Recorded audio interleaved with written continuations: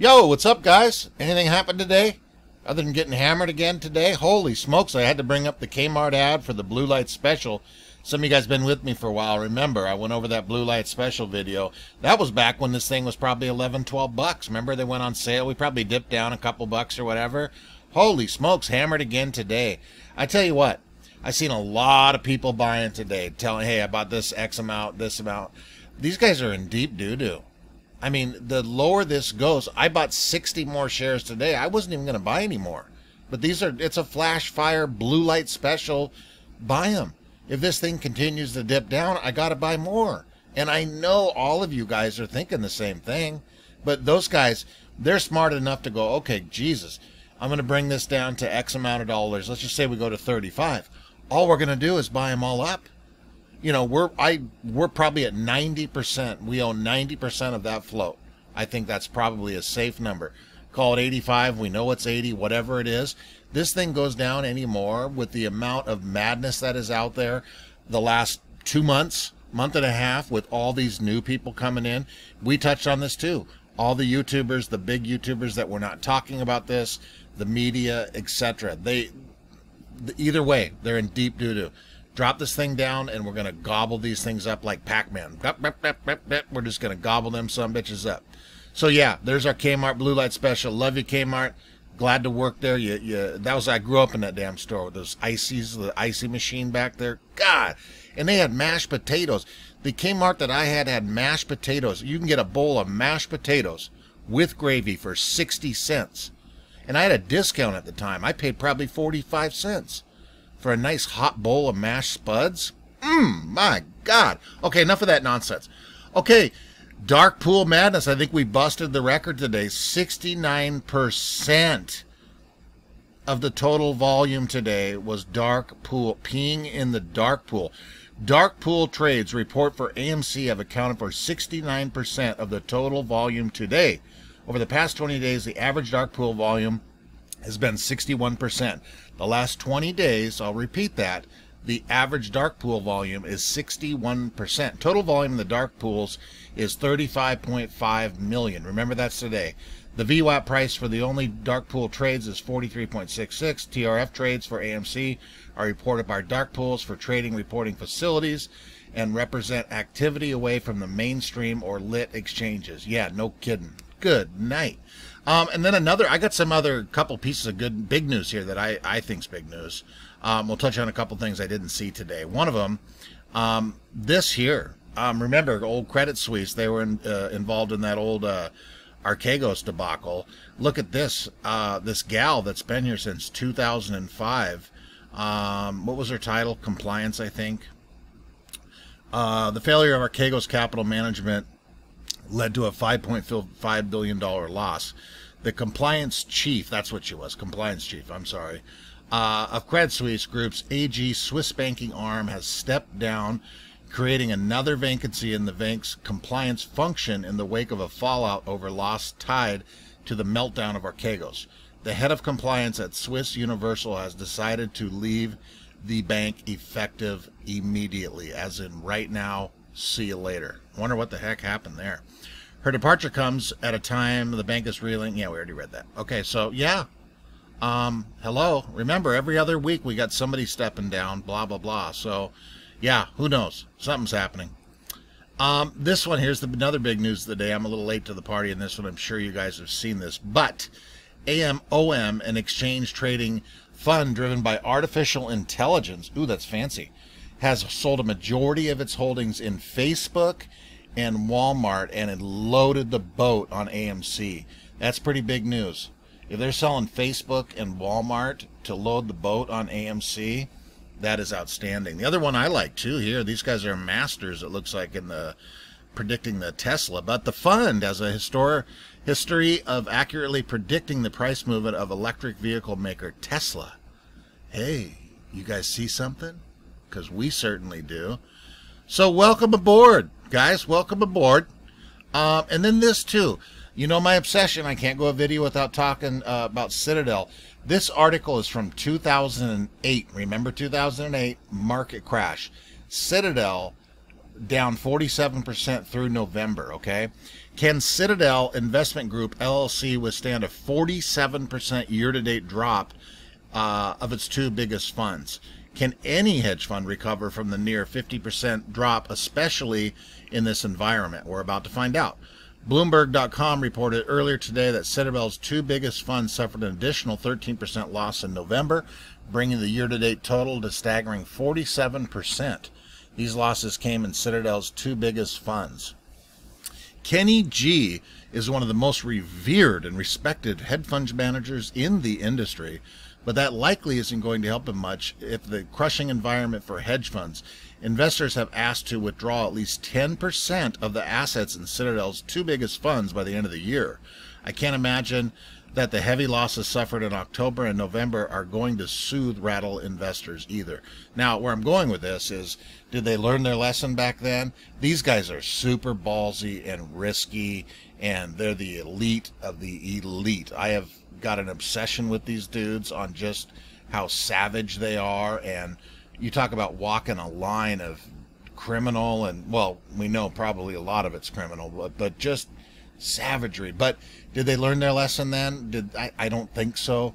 You know, I think Kenny G has got probably the biggest ego in the entire planet, and for a lot of reasons he should. He's 30+ years and started this hedge fund, and it's a monster behemoth, you know. But yeah, I found that pretty crazy. So we're about to soon find out there, Mr. Kenny G. This son of a gun here, Peter Hann. You guys seen this out there? I think somebody ran across this probably a few hours ago, but this is a well-read, put-together article. It is on LinkedIn, right? So I took a look at this dude writing this here, but yeah, he looks obviously legit. Got all his work experience in here, tons of experience, 25 years in the banking industry, part of TD Ameritrade down there, Bank of Canada, blah, blah, blah, all sorts of college degrees and all that. But he put together this little son of a gun here. Short comment on AMC's shorts managed to get AMC off the NYSE threshold list last Friday. Not clear exactly how this was done, but looks like the exposure converted from fails to deliver FTD to outright naked shorts and then packaged into the ETF, IWM ETF. Remember Charlie in the videos. If you guys haven't checked him out, get over there. That guy is outstanding. He fires together about 3,500 videos a day, it seems like. But he touched on something similar to this today, too. So get over there, check him out. So I'm really not going to waste more brain power on this. Citadel is a market maker, and between them and their short friend Virtue control 80% of retail orders. 80% of retail orders, gang. Oh, Jesus. They can more or less dictate price or slow volume on slow volume days. Jesus. Allegations of buy orders being delayed as much as 35 days through Citadel data flow. How likely is that? Hard to verify and audit, but it's true the dark pool trading accounted for 65% of the volume in the last 5 trading days, over 50% over the last month. Good night. Meanwhile, retail orders continue to be overwhelmingly buy-orientated. The only selling is coming from shorts using the dark pool. We just touched on that, 70% to mute buying pressure. The short ladder attacks from last week seem to be shifted to a numb, inducing slow drip lower. Yeah, we see that, sir. The degree of over-manipulation is mind-blowing. I am told Citadel employs a team of psych PhDs to design price moves designed to drive retail interest away. The media attacks are clear, not working, so the recent price campaign has escalated, driving the price 59 to 39 last week, a brief surge back to 49, and today's slow drip to 46.50, then 42.50 at the close. I really think Citadel needs to fire their psych experts. Most retail is holding and bought large amounts in March. Many likely did not sell. No, we did not, sir. A small amount in June. Yes, we did. We didn't sell shit. Can I say that? I just did. In June, I did, to cover their initial investment. For example, I was long at 960 and sold at 53.40. Excuse me, folks. And sold at 53.40. Enough to cover my buy-in and show a decent realized gain. My remaining position is a free rider. The price could go down to $12 and many holders would still be in the money. There were 3.2 million retail holders in March. Remember March, it seems like eons ago. 3.2. Adam Aaron, thank you very much. There are likely 5 million now. I agree, sir. There has been no dilution. So how are the new buyers finding shares without the price rising considerably? All great questions, sir. We've been asking this for months now. The longer Citadel delays this, the more the final bill will grow. The DTCC has put most of their amendments into effect, which we know. So one wonders how much free rein will the SEC will give Citadel and the other 22 shorts before strongly worded suggestions become more forcibly made directions. I thought in March the situation was a danger to financial stability. At this point I give up worrying about it, as it appears official that Washington has no clue the damage being done. I think they do. Biden, BlackRock. If nothing else, the failures of officials to rein in Citadel, all the while the stock is under huge media spotlight. Well, yes, it is. We just touched on that too, sir. While undermine confidence in the fairness of the market for related participants, which in turn will reduce retail activity and hurt longer-term profitability for Citadel. So stop with the games and get on with popping the cyst. Outstanding words, sir. That's nice to see. You know, it really is. Old Peter Hann. Love you, brother. Thank you, sir. And then listen to this turd real quick, and we're going to get the hell out of here. I got a comment on this. It's 1 minute long. Listen to this ass bag. News from over the weekend: Disney, the Black Widow Marvel film. They did about $80 billion at the domestic box office, $60 billion on Disney Plus using the Premier Access, which to me they almost did the same amount. I thought that's pretty interesting because what do you think this says about, though? Has the pandemic changed the theater business? Is it for good? Are we seeing changes for good? I think you are. I loved it. The convenience of watching it. I do think Disney, this is very smart by Disney, because the movie was so good and it was only $30. They priced it so, it would have been the same price as a movie theater. If you're taking a family of four, right, it might be a good deal. $30, and I think it's a family picture, but that also they make so much money in candy. They overcharge for your soda. We had all those things at home. We had our Coke Zero, we had our Hershey's Kisses, we had popcorn. The whole thing, the shebang, costs us about $3 versus $30. Remember, everything's overpriced at the movie theater, and that's where they make their money. And we didn't give it to them; we just watched it at home. Okay, Jimmy. This is the second time in the last, what was it, last night I did this, you guys, or the night before, about the only thing we can do about the movie theaters is bash their overpriced concessions. AMC has been around for 102 years. The movies have been around since Jesus left Chicago. Jesus left Chicago a long time ago, guys. This is all we got to do, and then we got to praise Disney Plus for their streaming. We know what the movie theaters are. Jimmy Kramer, Adam Aaron's your boy for decades now here. Say something that makes some sense that we're going to believe. Can you come up with something different, sir? That's just so stupid. The FUD is just absolutely stupid. No one's going to believe this stuff. No one does. No one has. Just mind-blowing. Okay, let's get out of here. One other thing I forgot to touch on. I don't know whose video this on. I've seen this floating around, but now we got these paid shills, bots, whatever you want to call them. These are all BS accounts, right? Now we're calling for AMC 100. Look at this. Hello, my fellow apes. How do you do? I really think AMC can squeeze to $100. That will be enough money for me to pay off some medical bills and take some time off work to go on vacation. Okay, that is stupid. I agree with Lou versus Wall Street. AMC can go to $100, then we'll dump. So I will be selling all my shares at $98. Okay, Greg. AMC new floor is now $100. Oh, please, the Lord above us.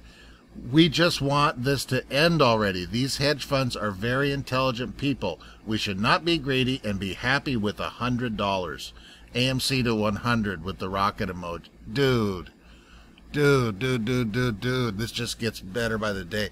if these guys are truly, and I think they are, I know they are paying these people to put all this stuff together, can we come up with some, on YouTube, maybe go after people that have an established type of an account, maybe without these weird pictures that we can cross-reference and do that Google reverse switch with the photos. I see we have the massive, you know what I love is Detective Joe Kinda. Everybody ever watch that show? We have a ton of Joe Kindas. Millions. 5 million, like our boy just told us. 3.2, or at least. But can you, please, can these guys do something that is believable? Look at this, 100 bucks. Oh my God, I'm going to vomit. I got to vomit. Okay, that's it, you guys. Oh, hey, I popped this son of a gun in. I found another pretty good little video here. It's about 15 minutes long on the old high frequency trading. Pretty good. I'll pop that in there for you guys if you're bored before we get pre-market firing up. So, yeah, nobody panic. I'm not panicking at all. I got a weird feeling. You know me. Most of you guys that have been around. I'm not the guy that's going to say, hey, here's a number. Oh, this week's the week. I've never said that. I will never say that. I don't have the foggiest of clues. But by all of this madness that's gone on the last couple of weeks, and then these guys hammering down, now they're stuck to where we're starting to buy everything back, or we never really stopped buying. Something feels weird, and I'm excited that this price is dropping because I know no one is selling. They haven't covered a damn thing. The dark pool is getting crazier by the day, and we're winning. Okay, guys, that's it. I'm going to be up till pre-market, so leave me some comments. I'll do some interaction this evening here. Starting to feel a little bit better about the daughter. She's coming over for 4 days, so that'll be good for me. But that's it. Sorry for the long video, guys. Go AMC. Buy the dip.